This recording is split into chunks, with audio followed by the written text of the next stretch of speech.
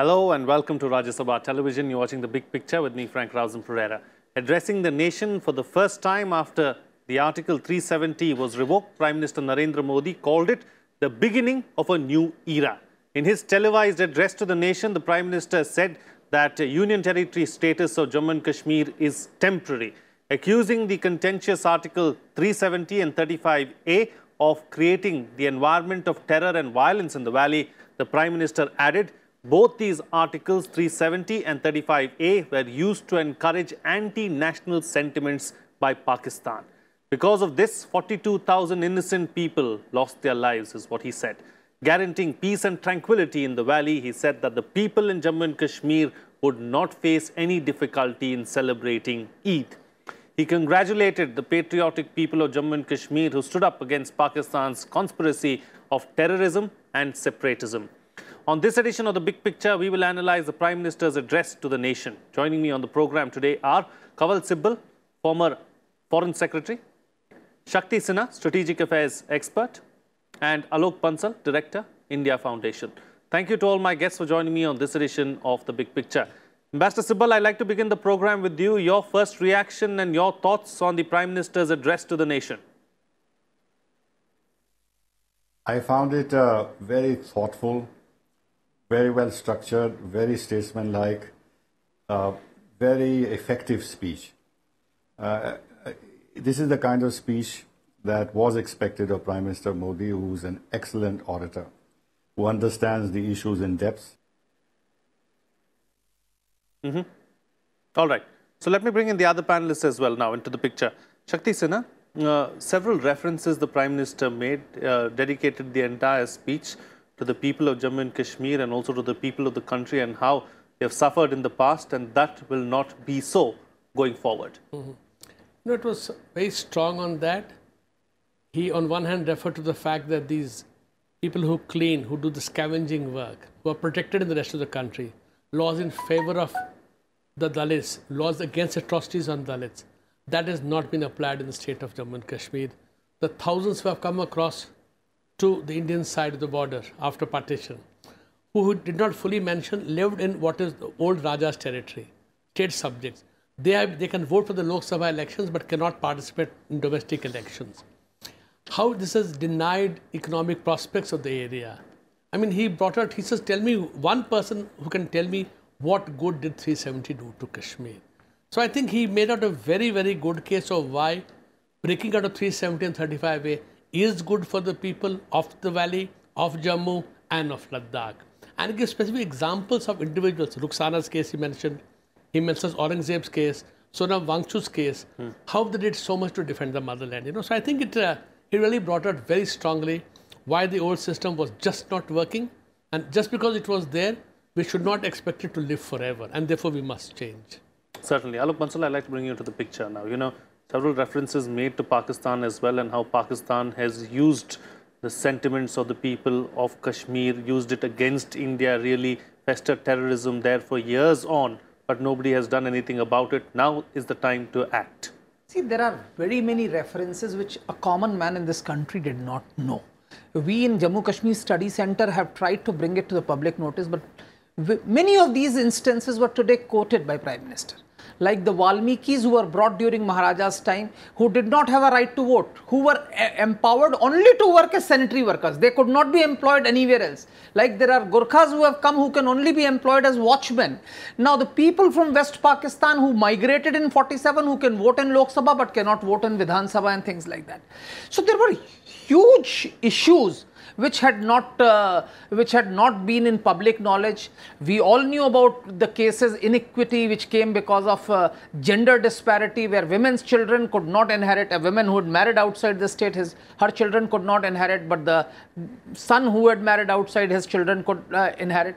But there were other issues, and what he has said very importantly is that the restructuring of the state opens floodgates of development. He's talked about Ladakh, which should have been the tourist hub of the world. The infrastructure that can develop. He talked about that special herb, the Solo, which is actually a wonder herb, which is being considered by a modern day Sanjeevani by many of the. So he brought out specific references, and he assured the people of Jammu and Kashmir that you will have the right and freedom to choose your representatives independently. And then very soon Jammu and Kashmir, as in when the situation normalizes, will become a full-fledged state as previously. So he has tried to assuage the fears that people might have. He has wished them for Eid. He has said that the citizens of the state who are outside can comfortably go back, celebrate it with their families, and things are normal as they were. And what is important is that he has actually told them that 370 and 35A had shackled the potential of growth that this region had. And I think now, after this speech, he also talked to private sector, corporate world, that they should go and invest there. He talked of setting up BPOs, setting up IT companies, because please understand, the environment itself facilitates certain types of investment. Tourism, of course, is there, hotels, etc. are there. But solar power, he talked of immense potential of solar power and different fields where investment could go on. So I think prima facie this address was targeted towards the people of Jammu and Kashmir, towards the people of rest of India, and also towards the international community who may have any apprehensions, where he said that we are going to, this condition is going to be normal very soon. And this has been done to empower the people, to push this particular region on the path of growth and progress. All right, talking about the international community and Pakistan, I must ask Ambassador Sibal this question. You know, Ambassador, as far as, the abrogation of Article 370 is concerned, does it have any external, international or foreign policy related dimensions? And if you can take us through that. Well, you know, Pakistan will agitate this issue because they will argue that India is violating the UN resolutions, that they are changing the basis of the entire dispute with Pakistan, that they are annexing Jammu and Kashmir. But more than that, that by this step, which violates the rights of the Kashmiris and arresting them en masse and imposing a curfew, they are creating tensions in the region and creating a situation where Imran Khan said that there could be Pulwama-type attacks, which will then raise the levels of escalation between the two sides from a conventional war to potentially a nuclear conflict. And this is the kind of propaganda they are going to make. They are going to talk about the violation of human rights of Jammu and Kashmir, and they'll find some sympathetic echoes of this in the UN Human Rights Council, which has already issued a couple of statements and reports which are baseless, highly prejudiced, but which serve the political purposes of this council. Similarly, UN Secretary General is already asked for restraint on both sides and avoidance of tensions. So he's also will watch the situation, and one could expect perhaps even another statement if there is some unrest in Jammu and Kashmir. But the issue will not come to the UN Security Council for more than one reason. One, of course, is that everybody knows that Pakistan has been playing mischief, not only in Jammu and Kashmir, but also in Afghanistan, that their hands are tainted with terrorism. The FATF, the Financial Action Task Force, has given them a list of a whole lot of things that they need to do to uproot the structures of terrorism in their country, and they're not being able to comply with that. They need desperately bailouts from the IMF, etc., etc. And, of course, they're under pressure from the United States on the whole issue of Afghanistan, which involves also restraining the Taliban. So right. The UN Security Council will not intervene in this issue, and this will be another snub to Imran Khan, which will be seen as a defeat of the government by its own public. And now, of course, they're trying to raise tensions by taking all these steps, sending our ambassador back, stopping all trade, this and that, in order to give the impression to the international community that the situation is deteriorating and needs their intervention, especially that of the United States. But this is a game that they have played so often in the past that the international community is not going to fall for it. And what is most important, and I think the Modi government needs to be particularly praised for this, is the diplomatic efforts in the Gulf countries. where a country like UAE has called this an internal matter. The OAC contact group on Kashmir, where Turkey is a big mischief maker, they may say something, but the OIC is not going to back Pakistan to the extent that they think that they would.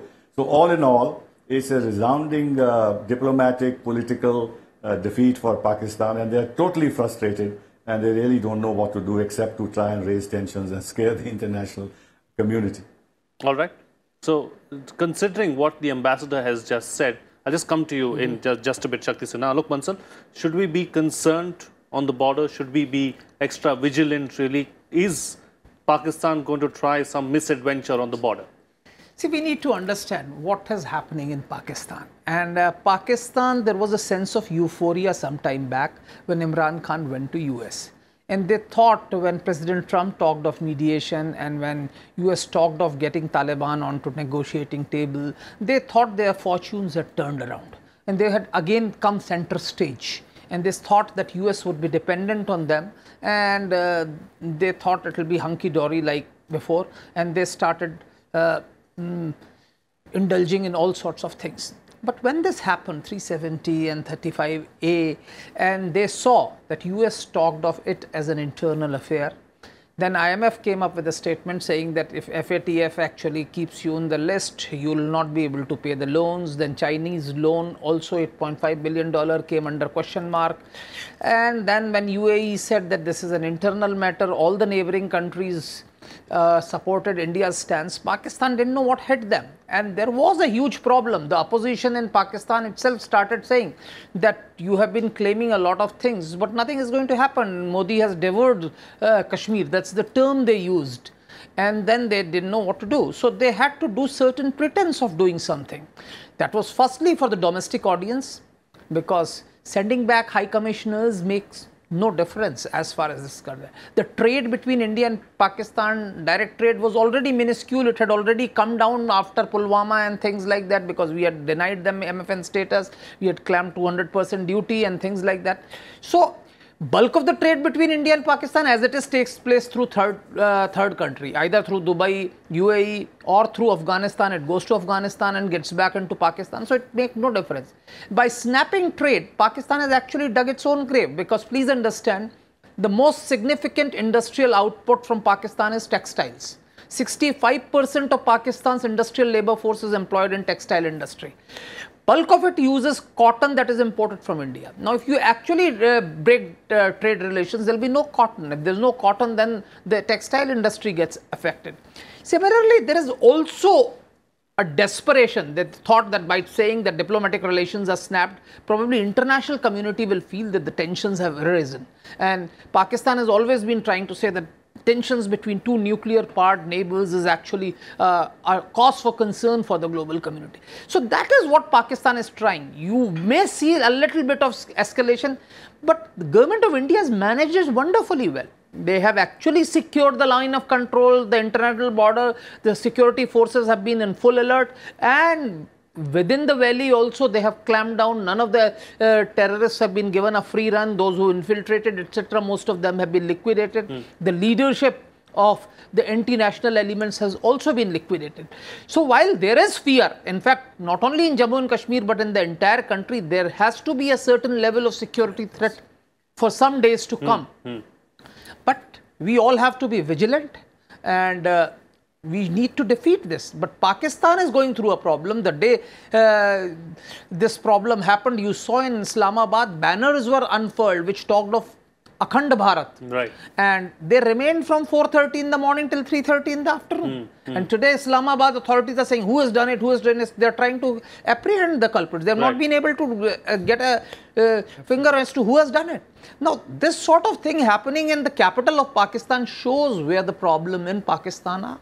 Right, absolutely. You know, and is Pakistan, Shakti Sinha, trying to build a false narrative really for the world, so that it's hoping against hope that someone is going to intervene at some point in time? You see, Pakistan's whole attempt has been to try and, what they say, internationalize the Kashmir issue. There's an old saying about Pakistan that they always negotiate with the world with a gun pointed at their own head, saying that if you don't help me, I'll shoot myself. I will shoot myself, then it will be big trouble for all of you, you know. So that is the kind of a game which people, the nuclear bluff, people have now seen through it. People feel that, okay, fine, we understand your problem. And therefore, the kind of support that they wanted to get or the kind of fear they wanted to create, they simply are not creating that fear. I mean, as Alok so rightly pointed out, what do they need to stop the Samjhauta Express? We were clear, we are confident that our trains will go to Lahore, will come back, we are not afraid of them. They said, no, we'll stop the train. High Commissioner, how does it matter in this day and age? So, you know, this kind of fear psychosis that they're creating within the country and to the world outside, we're about to go to war. Why would you go to war over a change of the legal status of Jammu Kashmir when Pakistan has never recognized the accession of Jammu Kashmir to India? If you do not recognize the dispute of accession, you do not recognize Article 370, why should it bother you? What does India do with Article 370? That's a logical question. It's none of your business. Because you yourself say it's none of your business, right? So this kind of games that they are playing, and they're playing this game at a time when USA and China have trade disputes which are not going away, which are actually going up. Japan and South Korea have had disputes. Russian planes have entered South Korean airspace. The Iran issue is actually ramping up. England and Europe are stuck on Brexit. All kinds of things are happening. Turkey is fighting with USA on their S-400F, whatever it is. At that kind of things happening in the world, do you really think the world will really worry about Jammu Kashmir being? So I think Pakistan has put itself into a corner where they really have nowhere to go, except, and this is where the fear is there, and you, in the previous question you pointed it out, except the fear that they will slightly create situations on the border, or as Imran Khan tells the Pakistani parliament, there will be Pulwama types attack. So you're telling the world, I will have a terrorist attack in India unless you stop me. Excuse me. So, you know, that is desperation. That's sad, but that could be dangerous. So we have to be extra vigilant.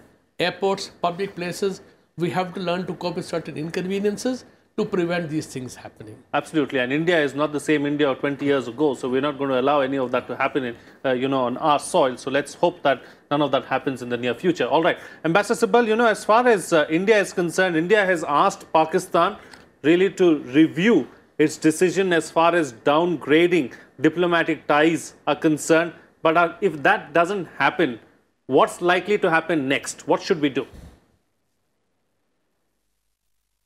Well, actually, whatever the steps they have taken don't really hurt us.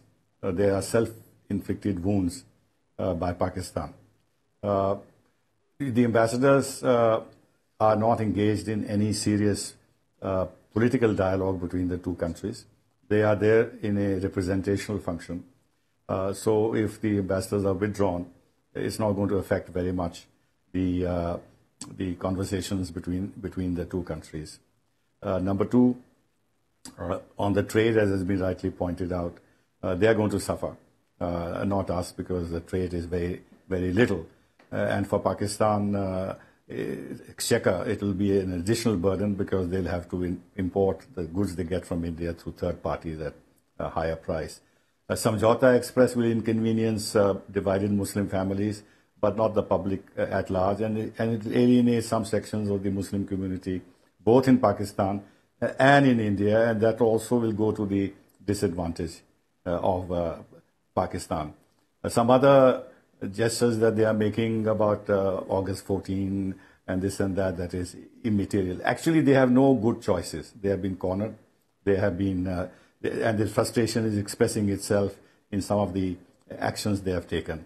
Now, what one should not totally exclude is the fact that there are deeply entrenched elements in Jammu and Kashmir who have been involved in violence sponsored by Pakistan, and they have got used to a situation where either it's stone pelting or terrorist attacks or whatever.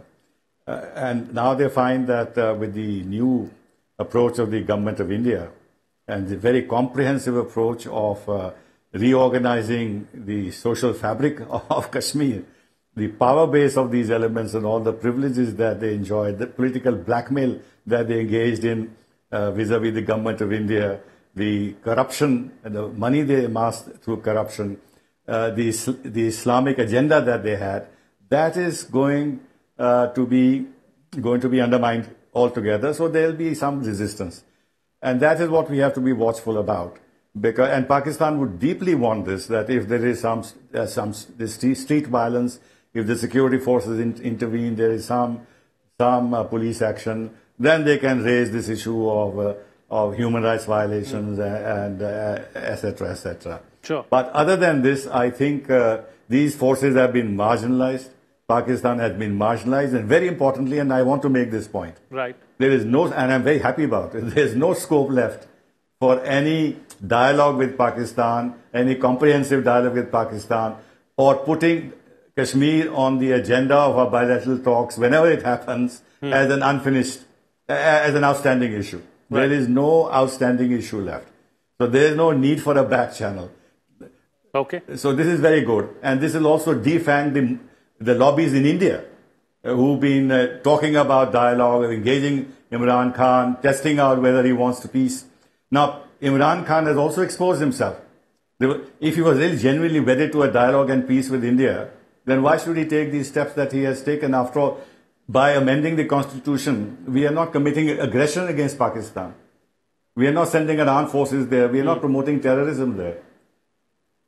And it does not stop them from keeping on claiming that that Kashmir is a disputed territory, it's an international dispute, etc. So they can continue to say that. Right. Absolutely. Yeah, sure. So closing comments therefore from my other panelists as well. Yeah, I've got limited time on the program. Sorry to interrupt, Ambassador Sibal. Alok Bansal, the Prime Minister spoke about getting rid of terror and separatism in Jammu and Kashmir. Now, how easy or difficult a task is that going to be, considering what the Ambassador has just said about how these sentiments are entrenched in some of the people in Jammu and Kashmir? See, the people who have the sentiments entrenched are a very, very small number. But what the government has to be guard against is that we have well begun. But we need to continue. The visible change must be seen as soon as possible. So there must be certain steps which actually generate employment, like government has taken, metro has been fast-tracked and certain engineers have been provided.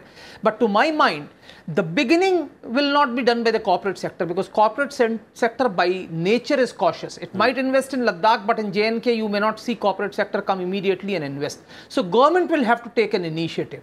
To that extent, I feel construction will be the key. And to that extent, we need to set up a few new urban centers in Jammu and Kashmir.